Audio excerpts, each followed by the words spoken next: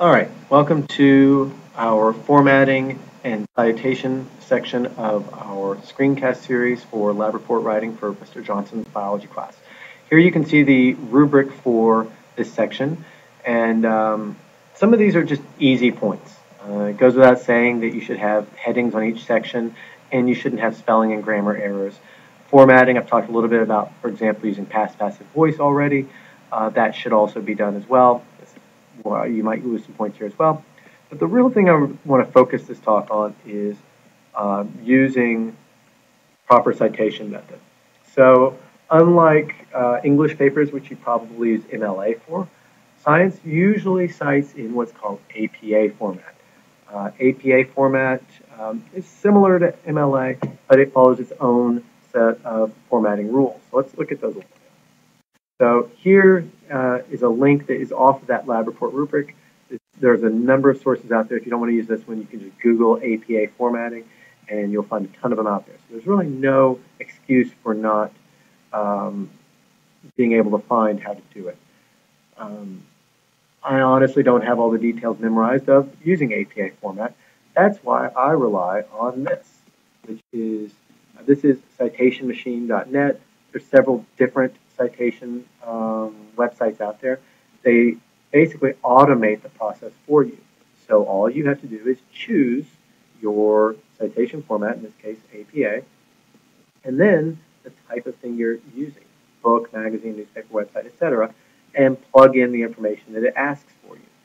So whether that be our AP Bio textbook for my AP class or your advanced bio book, or whether that be a book from the library, whether it be a website, etc. But you can use a number of different sources here. So you would use this citation machine and plug in the information so that you could generate it, and it'll actually even let you copy paste that into your lab report. So if we go back to our sample here, we can see, going back to the introduction, and this is really the main place where you're going to have sources, I have parenthetical citations throughout. So it's not enough just to throw a bibliography on the end. You also need to have parenthetical citation. APA format tends to use author and year. You might be wondering what this et al. Is. That's just Latin for and others. If you have, I believe it's 3 or more authors, or maybe it's just more than 3, you should use et al. Instead, rather than getting a laundry list of the names of people who contributed. The primary author goes first, and then the et al., and then the year.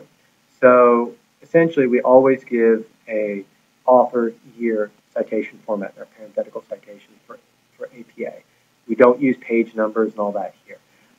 APA does change a little bit when you're using sources that don't have an author, so you'll want to look at that style guide for that, but it usually involves a description of the title of the web page. A quick note about the types of sources you use. In this day and age, people love to use internet sources, and I'm no different. And Wikipedia is a great place to start.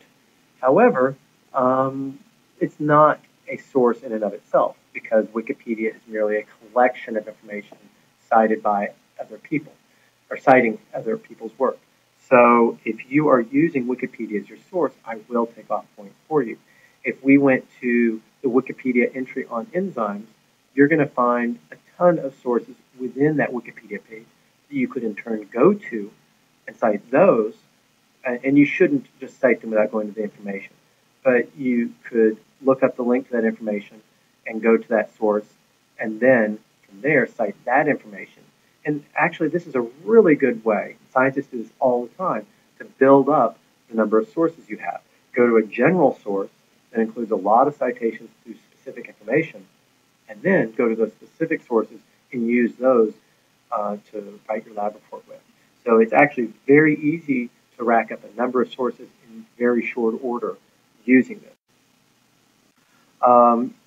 So what else on citing? Always use parenthetical citation. Also, don't wait until you finish your lab report to start doing your bibliography. Build it as you go. That way you don't have to go, wait, where did I get this information from? You can just simply use that citation machine website, paste in the information as you're collecting it, generate your source, and then put it at the end. Beyond that, I don't get super nitpicky on citation. As long as I feel like you are making the effort to cite your sources and you're not throwing out really specific information that clearly didn't come out of your head, then you should be okay. But with that said, if I see information in your lab report that is very specific or is just information that I know you couldn't have known, you need to cite that. For example, this statement, enzymes are macromolecules, blah, blah, blah, that's actually a pretty general piece of information that any high school student will know by the time they're in AP biology. I still went ahead and cited that, though, because I felt like this is some specific information. A true researcher probably would not have cited this. At the high school level, I expect you to. Okay, so that explains basically what you should cite and how you should cite it. And remember, Wikipedia is not a source. It is merely a way to get to sources. If you have any questions, as always, come see me and I'll be happy to explain to the best of my ability. And good luck writing your lab reports. Hope this helps.